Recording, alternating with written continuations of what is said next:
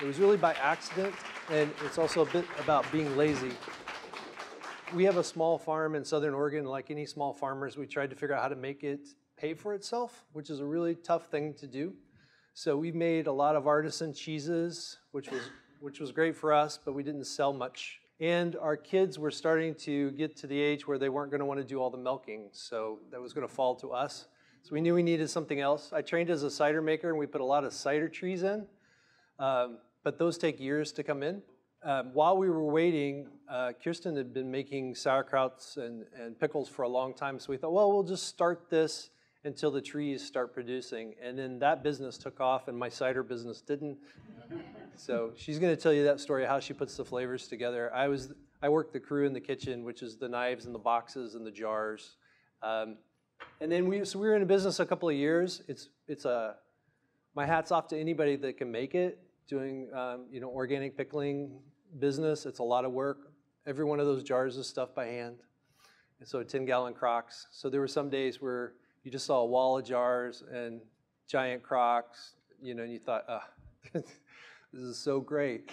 We're living the dream. We've got to get out of the dream soon. The other thing was we would start bringing recipes and say, hey, here's how you make this, real simple recipes. And people just kind of freaked out because they thought you're not supposed to teach people how to do this. But this has been done for 4,000 years or more. So we did not invent this product, just some of the flavors, putting them together. So we started doing that. And then we actually enjoyed more teaching people how to do it than we did doing it. So we decided to write a book to get out of the business as fast as we could. And so, unfortunately, it's hard to write a book when you're in the business. So we'd only do it in the wintertime when the cabbages weren't in season. And then finally, it got picked up by Story Publishing. It came out last October. And the first run sold out in 5 months, 6 months. And we're on the second run right now. And a little shout out to America. It just came out in German. So there are Germans who are learning how to make sauerkraut from a couple of hippies in Oregon. Which is pretty cool. So that's the story about that. I think the best thing we want to do now is not tease you any longer. We brought a lot of varieties for you to taste. And so what we're going to do is pass these out and get your taste buds going. And then Kirsten's going to tell you what you're eating. So the first thing that I'm going to tell you about is it looks like regular sauerkraut. You may or may not have a carrot. It's going to have sort of a salsa-esque flavor. That is crudito. That is from El Salvadorian tradition. It's a traditional flavor. And I think there were a lot of German immigrants back in the day. And so they brought this, and the flavors mixed. It has cumin, oregano, onions, garlic, some carrots, a few red pepper flakes. You can make this super hot. We don't, especially when we're sampling it to folks. What I love about this one is in the wintertime, if you're trying to, eat kind of local, fine. It gives you that same flavor on your meal that a fresh salsa might, but you're not getting those yucky hothouse tomatoes. You're getting this live probiotic rich food. The really dark purple one, any guesses? Beets, yep, beets and cabbage. I brought a really unusual one tonight because we had it and because it's really a fun thing to see. It's leeks. So if you might have a few little shreds of something you don't recognize, and that's a leek kraut, and it's all leeks. And it's just sort of to show you how delicious these vegetables that we wouldn't normally eat raw are when they're fermented. There's a spring kimchi. So if you have a piece of napa or some carrots or some things like that, there's just a really mellow kimchi. This other purple one is a radish kimchi. And nothing is spicy, and like I said, we do that not because that's how we like to eat things, but that's how it makes it easier to sample. And then if you have a piece of cauliflower or a bright piece of carrot all by itself or a piece of onion, those are just simply pickled vegetables, just done in a brine. So let's talk really quickly about why you might want to ferment your vegetables. Like Christopher said, originally they were fermented for the very basic need of needing to preserve our harvest, needing to preserve our foods, taking us through the months when we don't have fresh vegetable growing. You know, it's right there with dehydrating as far as one of the oldest techniques known to preserve food. There's a lot of ideas of when humans started fermenting vegetables. Nobody actually knows for sure. So that's thousands and thousands of years. It was done as a basic necessity. Whether they knew it made them feel better, whether they knew of the things that we call health benefits now, I don't know. But it was what they needed to do to keep fresh and vitamins through the winter. Many cultures have a tradition of fermentation. The exciting thing that's happening now with this sort of rediscovery is it's almost a renaissance because we have refrigeration, because we have such a vast availability of vegetables to us, and the farmers are growing great stuff, and things are available year-round. We don't have to just ferment our whole cabbage crop in the fall.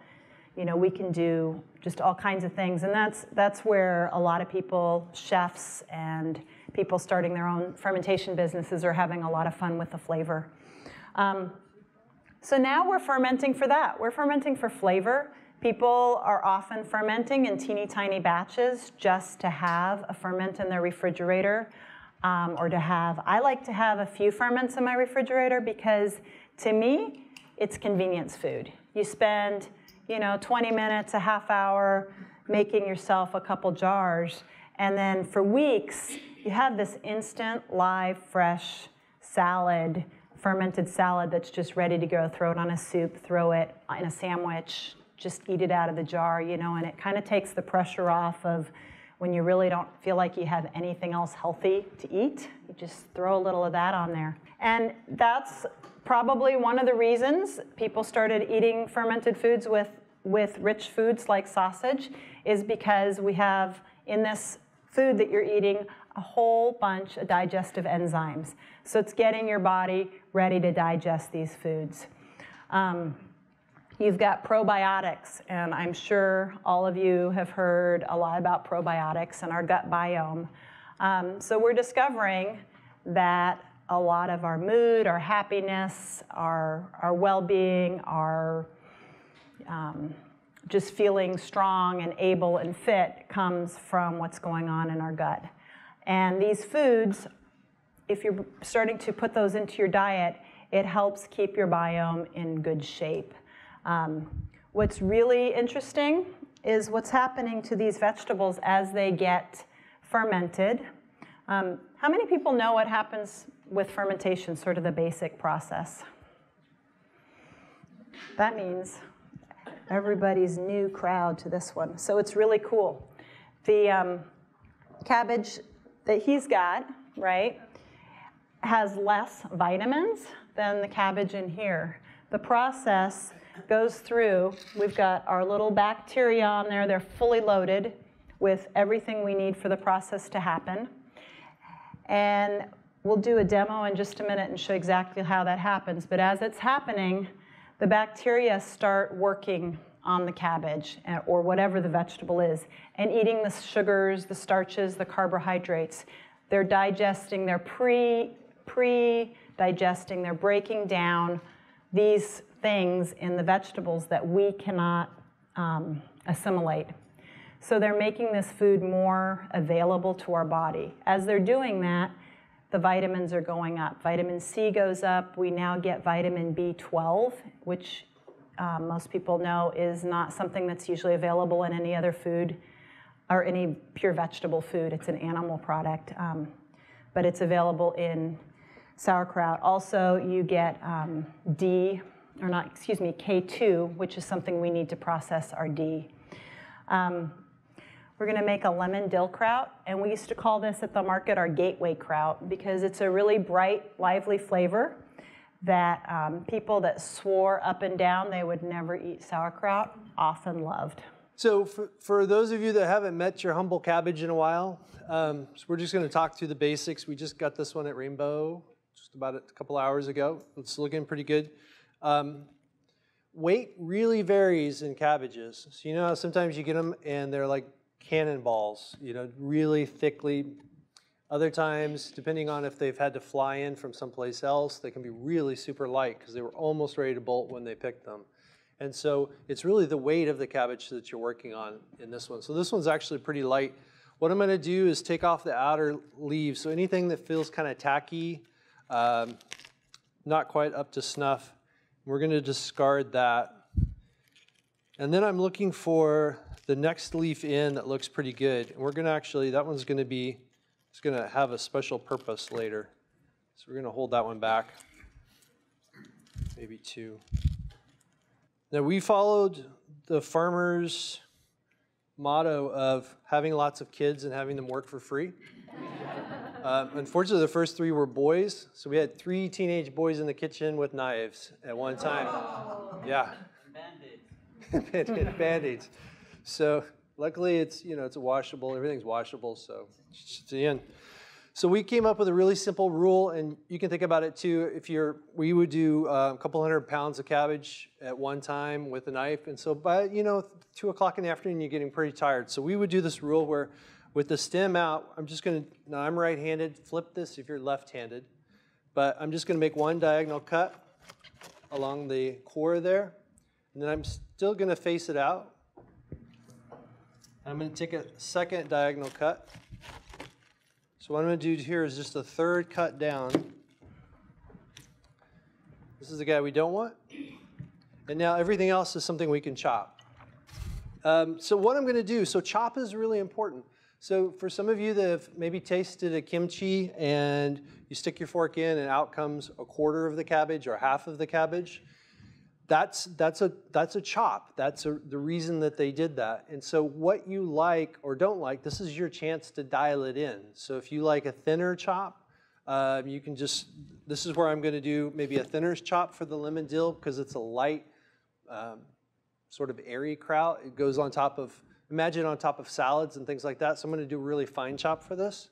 We actually came up with this flavor because our second son was, I think, 16 or 15 at the time, and he loved to go hiking.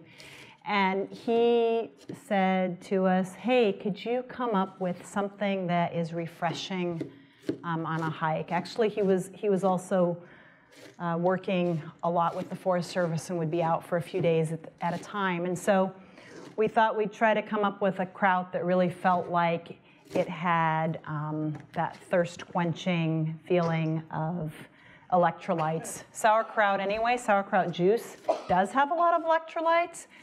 In Eastern Europe especially, you drink the sauerkraut juice or the pickle juice the next morning after, you know, a night on the town. Brines have become so popular that some of you know, they sell them in the jars now in the stores, and it's actually a problem because people are buying the brines even more than the sauerkrauts. And as you'll see, this process only produces so much brine. You can't really dial it up and get a lot more brine. You're not going to ever add water. So the fact that the brines are so popular actually causes a bit of a problem for the sauerkraut. So the Waste Not Want Not, it was selling the extra, and now that's the lead. So if you can see right now, it's you know, you got the crunchy thing going on. It's really dull. I mean, it's a great cabbage. It's not dull that way, but it's fresh. By the time we are going to add the salt, it's going to change quite a bit. But I have to start chopping again. What we're doing is we want to make the environment perfect for the lactobacillus. Those are our little good guys, our little bacterial friends that are going to do that magic in their little environment quietly and make this the good food that we're after. So what we do after we chop is we want to create a brine, and that's making that perfect little salty pool environment. The reason we need it under a brine is because this process needs to be an anaerobic process, which means no oxygen. And so keeping the vegetables submerged under that brine keeps the oxygen out, keeps the bacteria happy. And what they're doing, so this is the place where this food becomes shelf stable to a certain extent is the preservation doesn't happen from the salt. We're going to be adding salt, but it's not the salt that's preserving the vegetable. What's preserving the vegetable is making this environment, they're starting to eat the carbs, the sugars and whatnot, convert it into acid. When it becomes acidic, then all the other bacteria, the pathogen or the molds or the yeasts or the things that we don't want in there, they can't live in there in that anaerobic acidic environment. So what Christopher is going to show you is dry brining. There's ways to make a brine that is wet brining, and that's like a cucumber pickle where you're taking a saltwater solution and you're putting it over the top of your vegetables. The only thing you tasted tonight were these pickles that were pickled in a saltwater solution. And with that salt gets in there, that salt water, with sort of an osmosis process, the vegetable juices, they kind of switch places, and that's getting that environment perfect for the bacteria to thrive. Wow, I really smell that dill. Do you guys? It smells really good. Think I should stop there, or do you think I should I put the rest go in. dilly? Hey. Yeah. So there's no rules with what spices or herbs that you can use or not use, and that's kind of the exciting part too. If you have some flavors you really want to try out, feel free to. We have not come up with a vegetable that you cannot ferment because it won't do the process. I'm going to add the salt first so I can taste it, and then add the vinegar or the juice. So I'm going to add salt now. When I start crunching this, Kirshner will probably talk about salt a little bit more and what kinds of salt we use. But I'll do the part about how much to put in. This is going to taste like it's going to taste when it comes out the jar. So what I'm going to do is I'm going to use this was a pretty light cabbage, so I'm going to use maybe not quite, I have a whole teaspoon, but I'm going to put half of it, 3/4 of it. I'm going to mix it around and taste it. And what I'm going for is taco chip or tortilla chip, not Doritos. But like corn chip, you know, something that's good kettle chip. Or good kettle chip. It's some kind of salty, that kind of flavor, but not super salty. Something you'd want to eat over and over again, because that's what it's going to basically come out as. If you get too salty, then you need to add more vegetables because you want to fix it right now, because once it comes out, there's no fixing it. We had stories, rarely we'd have people cry in the farmer's stand, but sometimes people would come in and they'd say, so I've got this kraut, I did it 3 years ago, it's still salty, but I'm waiting. How long do you think I need to wait? I look at Kirsten and she'd look at me, and it's kind of like that doctor thing about who's gonna, depending on who was in the doghouse, usually be, well, one of us would say, honey, it's not gonna, it's just the water's gonna evaporate, and just like the ocean, it's gonna get saltier and saltier. And so there's a time we had to say goodbye to, we're writing a second book on hot, fiery ferments. And so Kirsten's inventing a lot of new flavors, and almost all of them work, but one was a real dog, and it didn't. And we had to get rid of it. And so we actually posted that on the internet, and so many people came back and said, I'm so happy to know that you have failures too. It's really hard to let go of these things after you've made them, and you know, you really want them to taste good, and they don't. And they just won't. So just be brave. Really now it's like tough love. So there are pounders and there are scrunchers. I'm a scruncher, so I really like to. So while he's scrunching, let's talk a little bit about salt, because I know that is a thing that people get confused about. So like I said, first, don't think salt is what's going to keep your ferment from, you know, killing your family. So if you're at that point and you're making it and you taste it and you're like, oh, that's tasty, and you think, well, maybe just a little more salt because I want it to work, you don't need to do that. Like I said, it's the bacteria and the acidification. The other thing is people ask, well, I don't really want to use salt. Can I ferment without salt? Technically, you can ferment without salt. What the salt does is, and we don't add a whole lot, But what the salt does is it makes that environment really hospitable to the bacteria that you are trying to encourage. And so it makes that fermentation process a little easier to get it started, get it off on the right foot. The other thing the salt does is it hardens the pectins. And so it helps keep your kraut or your whatever pickle that you're making a little more crunchy, a little crispy. And so instead of thinking, wow, I don't want to use so much salt, I encourage people to explore some of the unrefined, either mineralized sea salts or mineralized rock salts. And I'm actually happy to, once Christopher knows he has enough salt, I'm actually happy to pass this one around. This is what we tend to use. It's a rock salt out of Redmond, Utah. It's called real salt. I like it because it's got a higher trace mineral content, so you're adding that to your food. I also like it because the sodium chloride content is lower, which means it doesn't taste as salty. It doesn't have that bracingly, briny flavor that some of these really refined salts can have. And so that's why I like to pass it around for folks that haven't ever had a chance to taste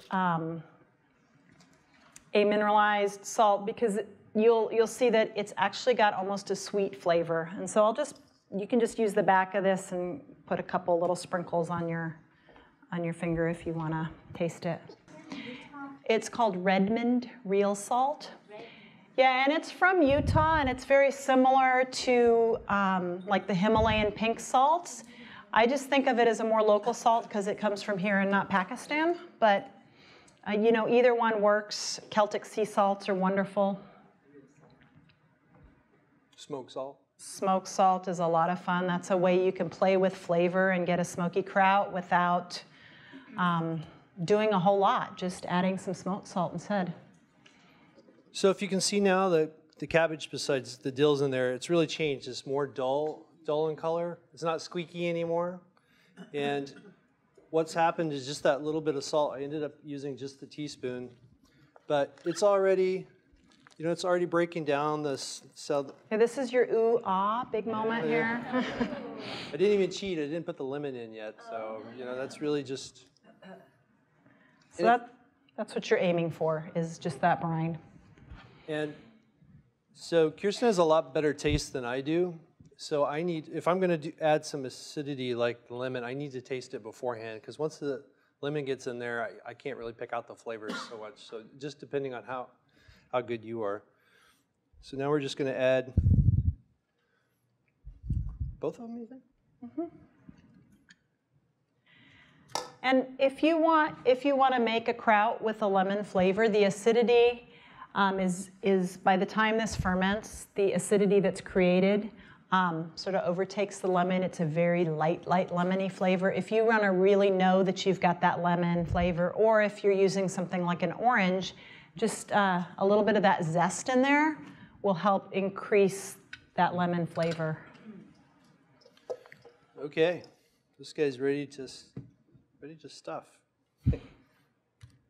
We don't usually have this, but tonight we have an additional device that's really cool. You can find these in canning supplies. We also can, so it's great for putting sauces in, but it's also nice to not be so messy. So what you need for fermentation to work is a place to make this environment anaerobic. Really, there are beautiful, beautiful crocks out there. There's potters all over the country are making these amazing handmade crocks, but you just need a vessel. So we like to show you how I'm going to show you a few ways to ferment tonight that are just so simple that you probably have these things around. So one of the places that you can get into trouble, for those of you that had maybe problems the first time around, is like Kirsten just said, it needs to be anaerobic. With canning and everything else, you just fill her to the top, right? But in this case, with fermenting, what you're going to want to do is just put a little bit in, and then I'm going to tamp it down. I'm just going to build it in layers as it comes up. But once you get into this, there's a lot of woodworkers now that are building all these things on the internet. So you can hint, Christmas is coming and I need a tamper. And I'm just going to keep doing this just to fill it up. And I'll tamp every little bit.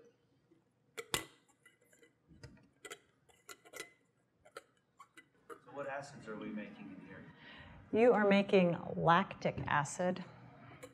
Towards the end, there's some acetic acid starts to come in, but so little that it's really lactic acid that's happening here.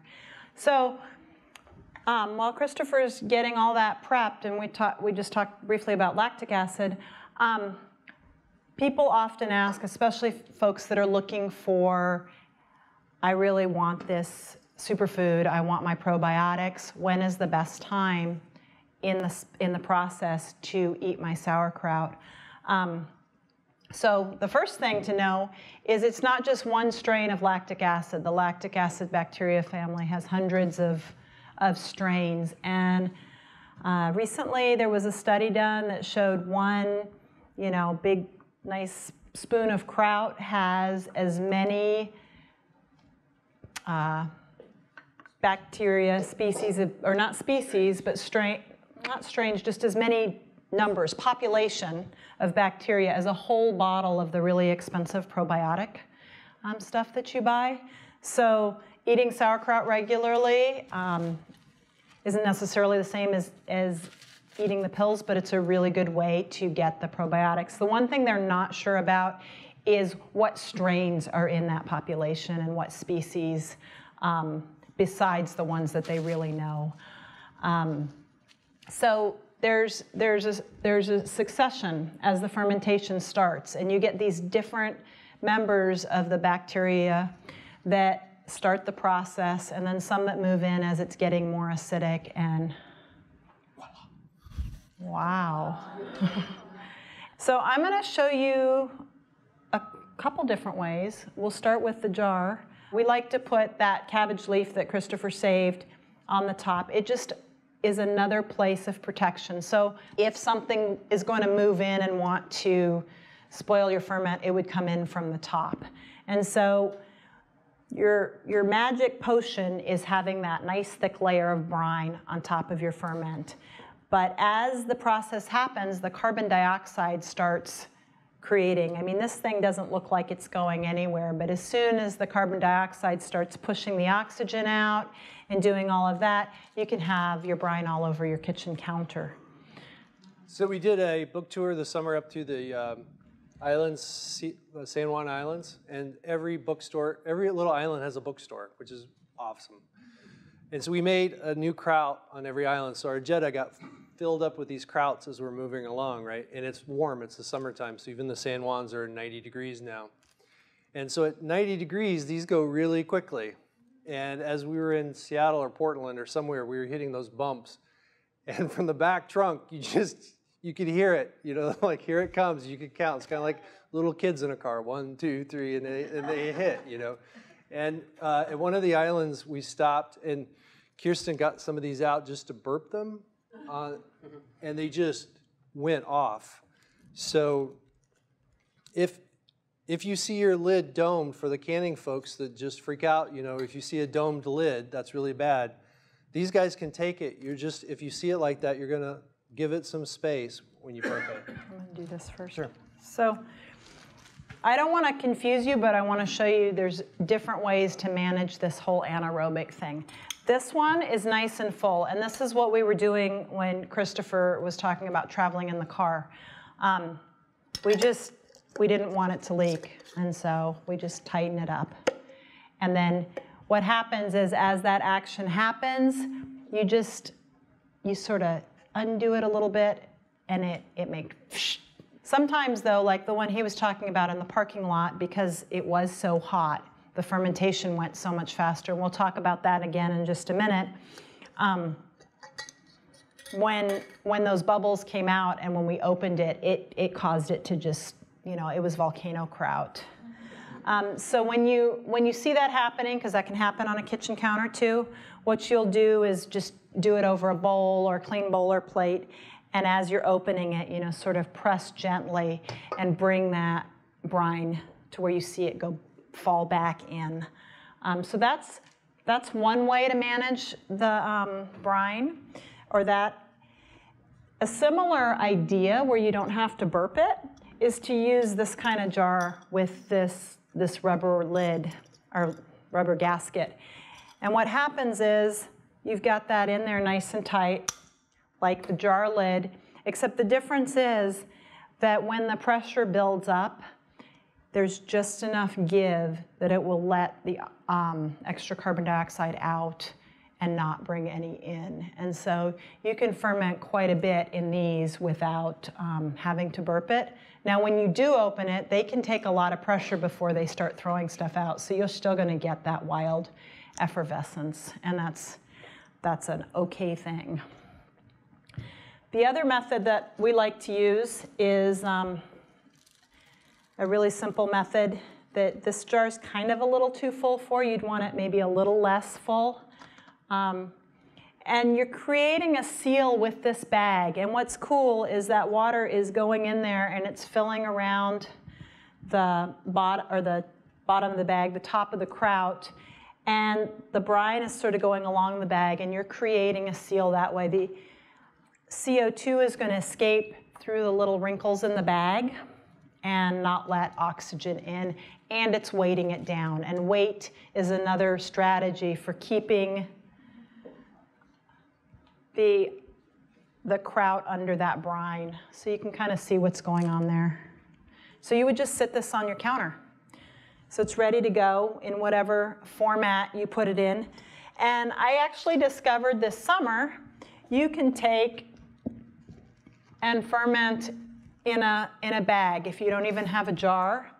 I was at the Mother Earth News Fair this fall, and I was doing a fermentation class with kids, and somehow wires got crossed and I wasn't given any of the jars, and the kids were all supposed to go home with their own jar of sauerkraut. And so, but we did have a bunch of bags. And so the kids ended up putting their cabbage and their salt in, fermenting in their closed bag. We squeezed out all the oxygen. And I mean, I'm not a big plastic fan, but it's a pretty cool way to make a little batch of sauerkraut. So now this is going to go on your counter, right? It's going to ferment best in that 55 to 75 degree range. Lower than that, and the fermentation process doesn't really get going quickly enough for the good bacteria to overwhelm the bad bacteria and get that acidity going. Warmer than that, and it might get going a little too quickly, and you lose that flavor, because what's happening, remember we talked about that succession of bacteria.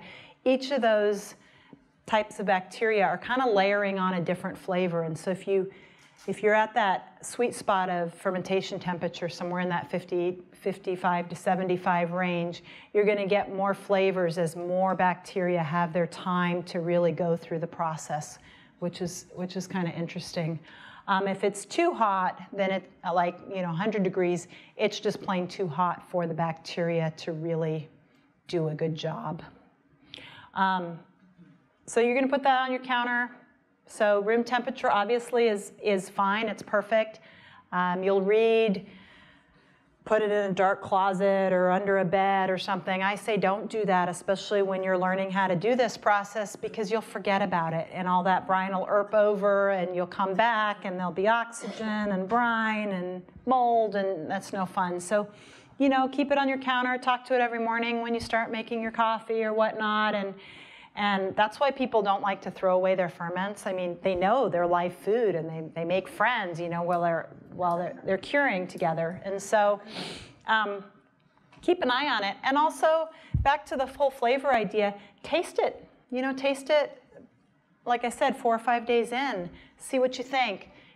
Pack it all back in there, let it go a little longer. See what you think then. It's not like canning where you can't touch it once you've done it. As long as you use clean utensils and get everybody tucked back in the anaerobic environment, you're definitely welcome to scooch a little out and see what you think.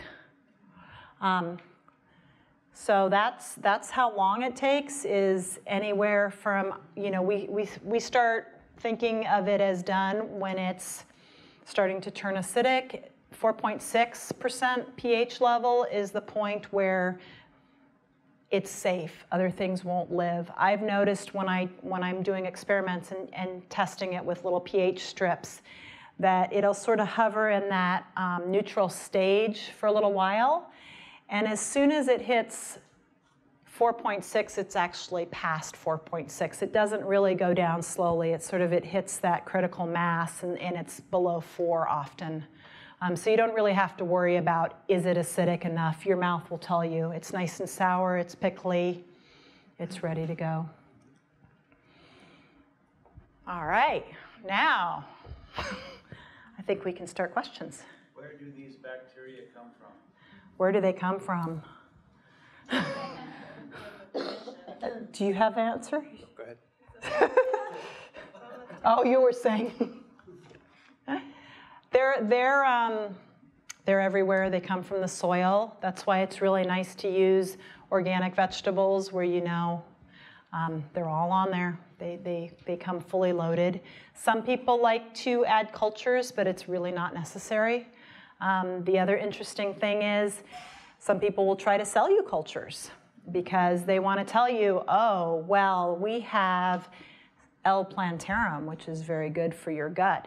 Well, the thing with those purchased cultures is that they did studies in Korea that we read where inoculated and not inoculated ended up in the same place anyway, in their own way. So, yeah. What happens if you leave the lid off when you're doing it? You know, it's fine as long as everybody's under the brine. You can leave the lid off. That's why I try to give people a couple of different strategies because everybody's comfortable with a different method.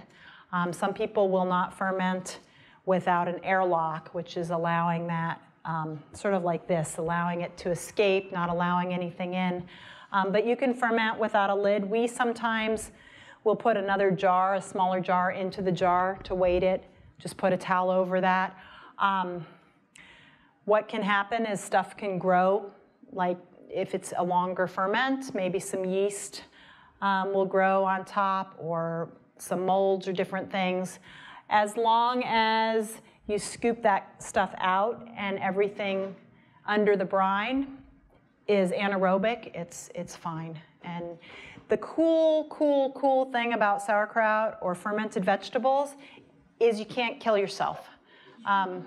You really can't.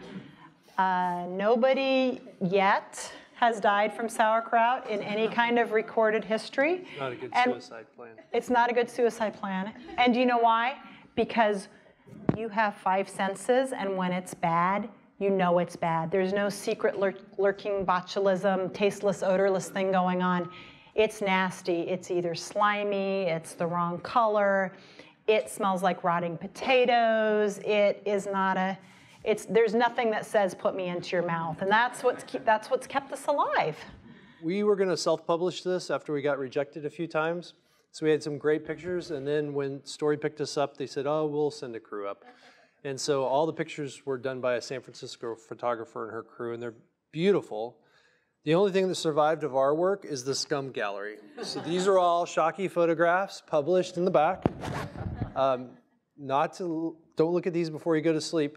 But if you're making some and you want to check the book out at the library because you've got something going on, look in the back of here because we'll show you what a calm yeast looks like and what to do about it versus mold versus anything. It just saves you because you find something. We wanted you to know what things were and what's okay and how to handle them.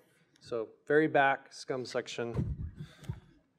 Just to be sure on the time frame again, you say it takes about 4 days for this to be prepared properly. So if you were to eat it before that, would you get sick because there would be bacteria in there? You know, when we were researching for the first book, there was this very brief period that they said, you know, everything's fair game, like right at the beginning. But I think, again, nobody's ever gotten sick that I know of, you know, but as soon as you see that color starting to change, and this has other things in it, but see the difference between that yellow and that vibrant green? As soon as you see that and smell that pickly flavor, even you're not going to get sick from it. And how about on the other end? How long can you keep it? If it's 100 days, is it going to be spoiled? Or? No. Do you put them in the refrigeration? We do. So this kraut here, I was really pleased with myself. This one I made last August. And it's been refrigerated the whole time. It's been tucked in a jar with brine on top and in the refrigerator, not opened, and there was nothing on top. It's perfectly good. I tell people to watch their krauts. Some krauts in the refrigerator, they will kind of turn a little sooner, but you can tell because see how these colors are vibrant? You kind of lose that vibrancy when they're starting to go. And often it's not even that they've gone bad, like spoiled, like I'm going to get sick. Often they're just done. They're lifeless. The bacteria has worked its way through. It's not alive anymore, and they just don't have that spark. So aging doesn't necessarily make it better.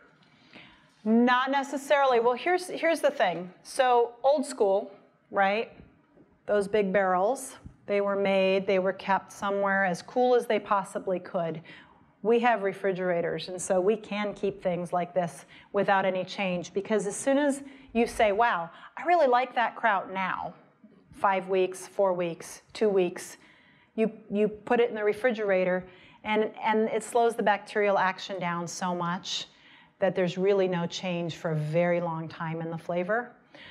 Old school, they didn't often have that cold of a temperature unless, you know, it was wintertime and it was buried in the ground. And so you hear a lot of stories of people going down into their cellar or their grandma's cellar and, you know, having to peel back sort of a mat, like a mold mat or something that was protecting it, what was underneath. But then as the winter progressed, you know, it went from this sort of vibrant, crunchy to, you know, successively more sour and until it was done. And so a lot of that we can save with the refrigeration. Yeah. If I use the jar with the rubber gasket, do I need, and I don't have to burp it, it can stay 4 weeks without lifting the lid. Do I need to be so concerned about keeping the veggies below the brine? You know, some people say you don't because you're not opening it and that oxygen has left the environment. There gets to be a certain point where I feel there's a flavor difference if you have these big air pockets that you can see. I've noticed a bitterness.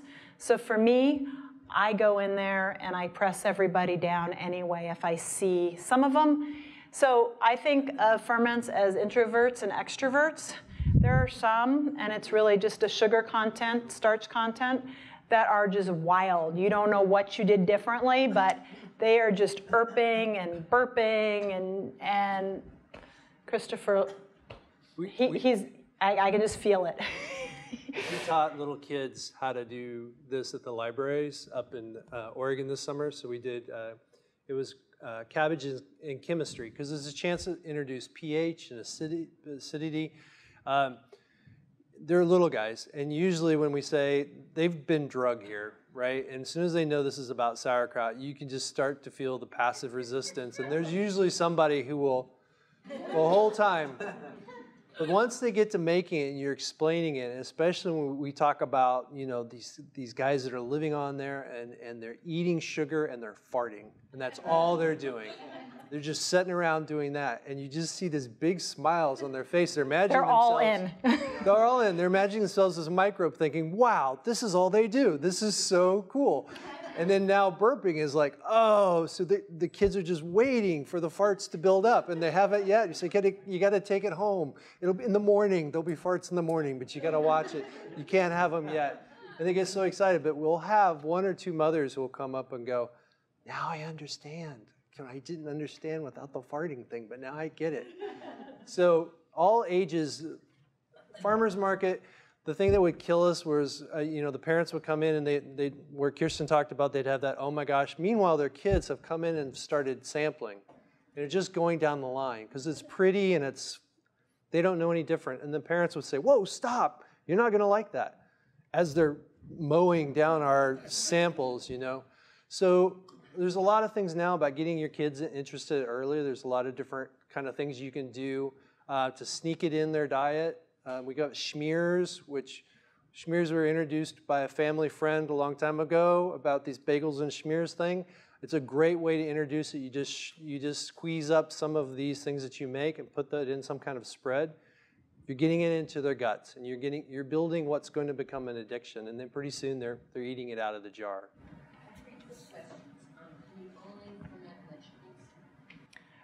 Can you only ferment vegetables? No, you can ferment all kinds of things. Cheese is also lactic acid fermentation. Kombucha is another really popular one right now, and that's a bacterial mat. It's a whole different thing. Kefir, all alcohol is fermented. But with the lactic acid fermentation, it's a really great way to kind of enter the fermentation scene because you can't screw up, and if you do screw up, you know you screwed up. You want to talk about fruits? And fruits can be fermented. If they're too juicy and too sweet, they actually become alcohol. So when you're fermenting them with vegetables, you want to use a small amount, or you want to use dried fruits. It's really wonderful to use dried fruits to sweeten something up. So if you want a sweet flavor, add some raisins, cranberries. I didn't bring any today because the cranberries are just coming on, but what I make this time of year is a cranberry ferment for Thanksgiving. And think about it, you've got this raw, enzyme-rich probiotic that you're having with your meal so that you're getting your digestive enzymes in there instead of the stuff that bloops out of the can. So the recipe's in the book if you want to buy it or if you check it out, but also if you go to our website, it's fermentista.kitchen, and if you scroll to the bottom, you'll see sort of a secondary navigation bar that says presentations. In that, you'll see something that is MENF, which is Mother Earth News Fair, and I gave out that recipe in a class that I did there, so you can get that cranberry recipe online. But basically all you're doing is you're chopping the fresh cranberries, you're adding salt and orange juice just like we did here, you're adding dried cranberries, and that's your sweetener, and you get a pretty incredible ferment that way too. So that's a lot of fun. Well, thank you. We're going to sign books if you'd like any. And